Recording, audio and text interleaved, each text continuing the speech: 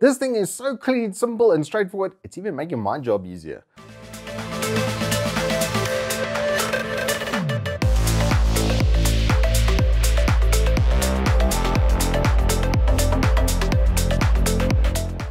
Good afternoon and welcome to Turbo Tortoise Tech. If you're new here, I'm Reese of the 4-piece variety of Wooks XXL. And we have the fly like a G6-1 in the form of the Samsung Odyssey G5.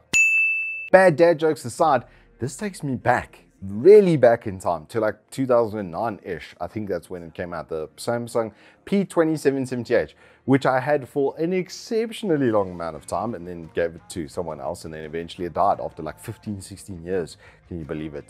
LCD panels and stuff with heavy usage would last that long. And the reason this takes me back is because it's the exact same formula. It's giving us what we want in a mainstream panel in a very simplified chassis to kind of keep the cost down, and focusing instead on the internal components, with the monitor being, well, the actual panel being like its best and brightest function that it has. Everything else has been simplified and made as rudimentary as possible, because when you keep things simple, they tend to work and last a lot longer. So that's exactly what they've done over here with this Odyssey G5.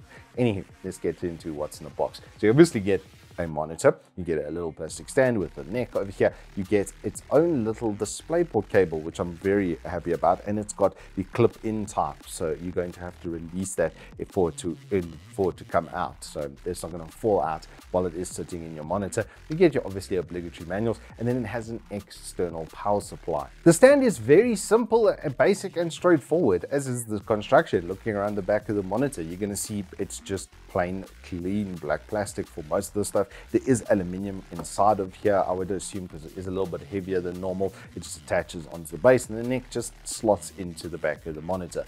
It doesn't obviously then have a periscope in that neck, but it actually does have quite a bit of tilt, so you will be able to get it facing upward towards you if you are a taller person. But I would say that maybe you should look at propping it up, maybe having a desk with a monitor stand that you can actually put it on top of to get it more direct online, so that the 1000R curve is then in that perfect sort of portrait mode. A nice little touch on the back over there is also it's got a little cable holder, and then you'll see the VESA mount, the 100x100 VESA mount up top. So it's got the goods as far as that goes.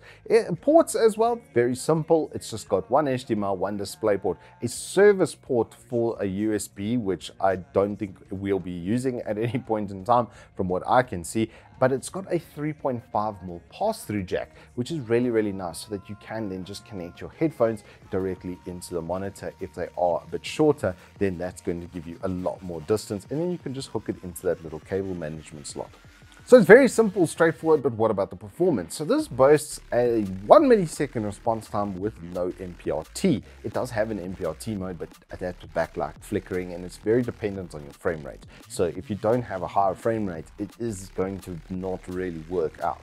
But you don't really need it. This has got the least smear of any VA panel I've used, and that's a really nice thing, because the contrast ratios on VAs are much better than IPS. So this finds itself way more in the esports camp with a VA technology than any other panel I've tested. When I was playing CS and stuff on this, it was absolutely fantastic, the response time from it. There was still some smear, it's just a default that comes with the technology, but it was, like I say, some of the lowest, if not the lowest, out of any of the ones I've tested. Something that was a little bit weird is in the OSD, which is very simple and straightforward once again, it's got a bunch of different modes there for color reproduction, and generally the RTS and the cinema one did give me the best out-of-box performance. It did max out the brightness, which I felt like you didn't really need to do. 85 was very comfortable, it being inside and no direct sunlight into the environment. So you might need to max it out if you do have a lot of direct sunlight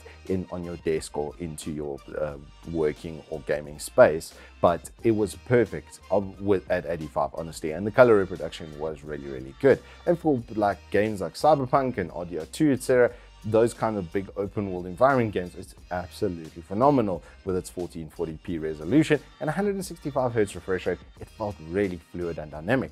But why I say it's a bit weird was when you enable the AMD FreeSync Premium mode, then it disables a whole bunch of the settings on the screen. And you can no longer set things like your response time. And honestly, the response time in the fastest mode with that turned off was better. So you are maybe going to be switching between the two depending on the title. The stand as well does look like it is quite big, right? And you're not going to be able to get too close, especially without having any swivel. But because it's 27 inches in size, you're not going to be sitting right on top of it. And it is splayed really far outwards so that it doesn't really extend too far in front of the screen. So I don't think that's an esports intimacy position type of monitor for sure. But I don't think you're going to be getting this if that's your intent. In general, I would still say if you're looking for like high-end esports gaming, stick to IPS. But if you're in a crossover life and you don't want to pay a premium for IPS technology and still get a really good gaming experience, this is competing for the top spot now with Dell, in my opinion. Like, I think that Dell has obviously a bit more feature set with its periscope neck and stuff. But if you're a fan of Samsung and you want something just sleek and clean, then this really should be on your radar. The price point is exceptionally competitive with them as well. You're getting the same kind of warranty and stuff like that. So there's nothing inherently performance-wise that you're going to be lacking. The on-screen display is very, very simple and straightforward. And that's just the bullet point for this screen. It's very simple, straightforward with an exceptionally good panel. Like I say, amongst the VAs that I've tested, this is one of the best, if not the best. I think it's honestly almost like a tie. It's like neck and neck between those two panels. So if you see one on special versus the other, you don't have to worry about the performance. It's only the physical feature set of the monitor that's really going to differ between the two. And that's really good. I'm really happy to see that from Samsung. I assumed that this was going to be a good monitor, and I'm very glad to have assumed correctly.